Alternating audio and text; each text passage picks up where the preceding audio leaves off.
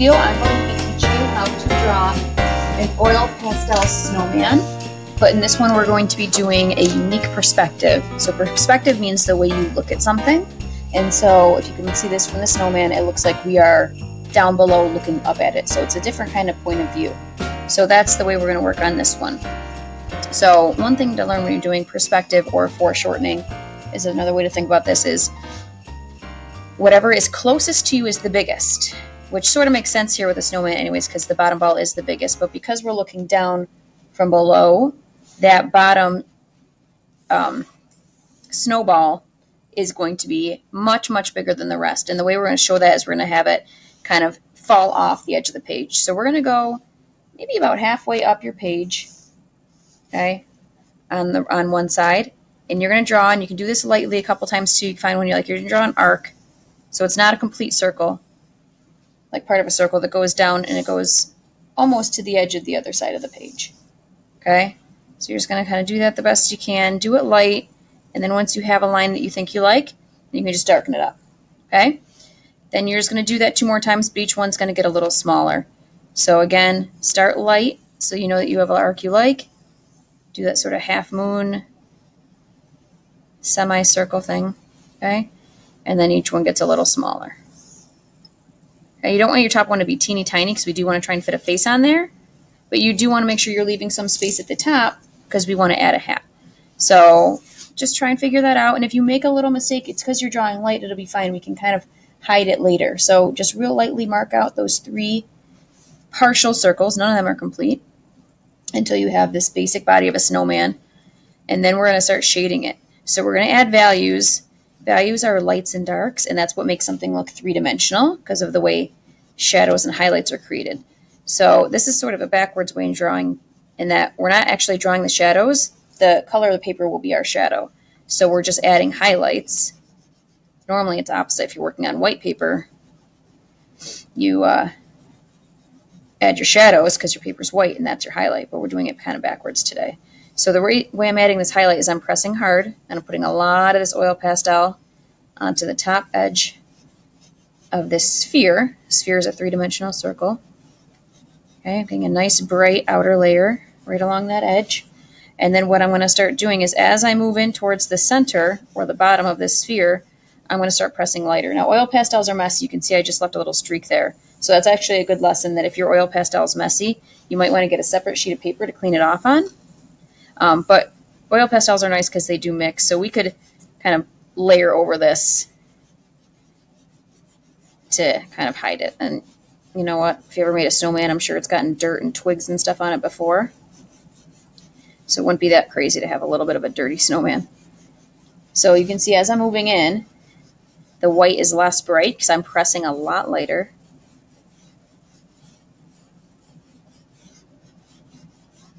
And then by the time I get to this bottom corner, I can kind of just leave it the color of the paper. It's better to go too light at first because you can always add more, but once it's on there, it's a lot harder to take away. So go through 1 round of pressing hard, moving in, lightening it up, and you can always add more if you need to.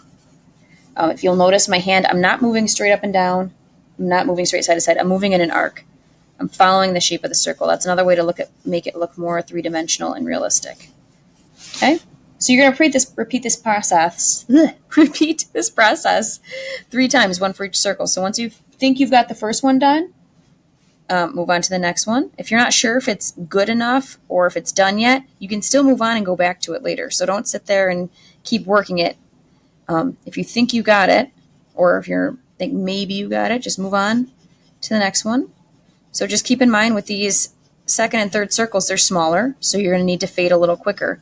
So make sure that outer edge is nice and bright, press nice and hard, and then quickly start to just lighten up your touch. Do not press nearly as hard. You can see my hands are pushing hard into this paper because the pressure in the oil pastels are kind of sticky-ish. It's going to want to slide your paper around. So make sure you're holding down on it so it's not sliding around the table. Okay.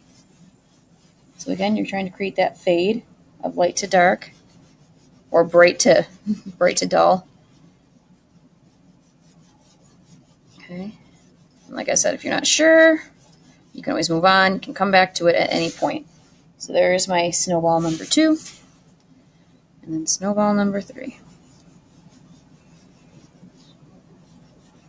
And we're going to keep this theme of shading and adding highlights across everything we do here. So when we make his hat, we're going to add highlights. When we make his scarf, we're going to make sure we add a highlight or a shadow, depending on what colors you choose. Same thing with his twig arms. Everything's going to be hit with that highlight.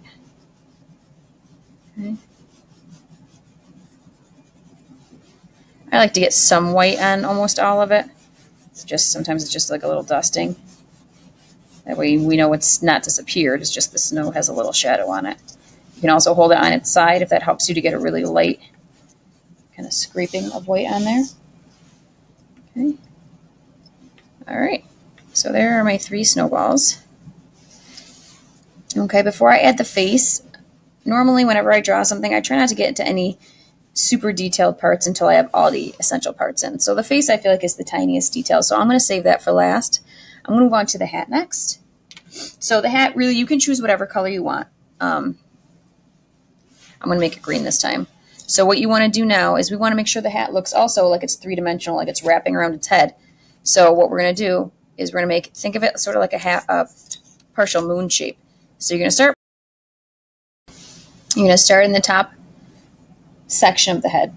So you're not all the way at the bottom, maybe a little bit more, about halfway down towards the top. And you're just going to start at the corner. You're going to come out, not too high. And then you're just going to follow around, follow the curve the head is already taking, and then come down to a point there. Okay, so that's like the first fold of the hat. Okay, so just so it's not too confusing, you can go ahead and color that in now, but then we're still going to add one more layer to this hat. So this is like one of those winter hats that you roll up at the bottom. And then you have the option if you want to add the little ball on top, or if you want to make it long like a Santa hat. Those are all creative choices you can make on your own. Okay, so we have this sort of, if you turn it to high side, it's sort of like a half moon shape, a crescent moon. Okay, then what you're going to do is you're going to start a little bit in, okay, not right at the edge, move in a little bit, and you're going to do like another one of those half moon shapes. Okay, now before I color that in, I'm going to add a little highlight to that so that I can make sure I keep the 2 sections separate. So I'm just going to add my white and I'm going to layer it right on top. You can see it kind of mixes with the green and creates this little highlight along the top edge of the hat. Okay, now I can have those 2 sections separate a little bit. I'm going to color that in with green.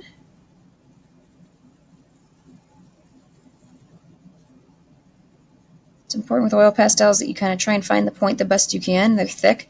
Sometimes it's hard to color with them neatly. But if you take your time and find your edge, change the way you hold it occasionally. Okay, and same thing. So, assuming there's sunshine up here, we're going to have highlights right at the top of this section of the hat also. Okay. So along with highlights, we can also now start to talk about adding shadows. So shadows will exist anywhere where the light is blocked or when anything curls around or it's hidden underneath something. So where this curls around his head, I'm adding just a couple little very gentle swipes of black. I am not pressing hard because black is super strong. So press light, add a couple swipes, and that will add a little bit, you can see a shadow about where it curls around. And then I'll add a little bit of a shadow at the base of this other part of the hat too. All right, so there's that. Now if you wanted to give this a little puff ball on top, you could, and you could do whatever color you wanted. You could do green and red, you could make it white. If you are going to make it white, then I do definitely suggest adding some little gray shadow lines in there also. There's that little puff ball at the top. Okay, all right, so now I think another good thing to help this look more like a snowman is to add a scarf to it. So that might be a little tricky for you to kind of draw in. So it could be a solid colored scarf. It could be a striped scarf. I'll make mine green and red, Christmas colors. So I'm going to real lightly, just enough so I can see it, I'm going to draw kind of a long rectangle that follows, it's a curvy one because it's following the shape of the snowman, follows along that top ball of the snowman. Okay, thin kind of curvy rectangle. And then because it's looped and tied around, we're going to have another kind of loose rectangle. Maybe we'll make it curvy like it's blowing in the wind. Okay, then all I'm going to do is, I'm making mine striped, so I'm just dividing it up into sections, again very lightly. as evenly as you can. And then one at a time, start coloring in those sections.